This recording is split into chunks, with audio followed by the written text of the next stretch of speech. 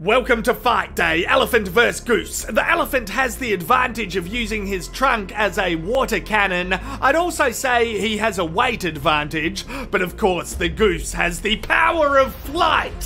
When he gets in close with his beak, he can be seriously annoying. Imagine peck, peck, peck on the top of your skull. Ooh, he decides to rehydrate. Don't know if it's the best time. There's a swing and a miss, and another swing, and another. That one connected. Massive trunk to breast impact. You don't have to be a goose to have felt that one. Fuck.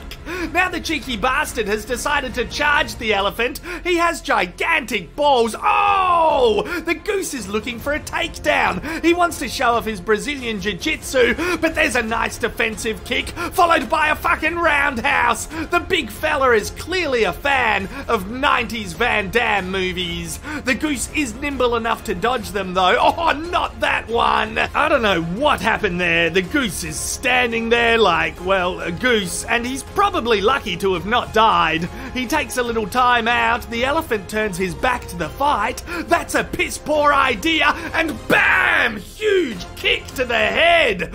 Whoa, a tiny webbed foot right between the ears. I don't even want to think about that kind of pain. And look at the elephant. He is out of it. Crikey. This fight should probably be stopped. The elephant is a stubborn wanker though. He gets a big run up. He's yelling, "Die, motherfucker, die! I'm taking you down to Elephant Town!" But the goose dodges and flies back to his original position. The elephant says no worries and proceeds to do that fucking water cannon move over and over. Yeah, nah, bloody ripper of a fight.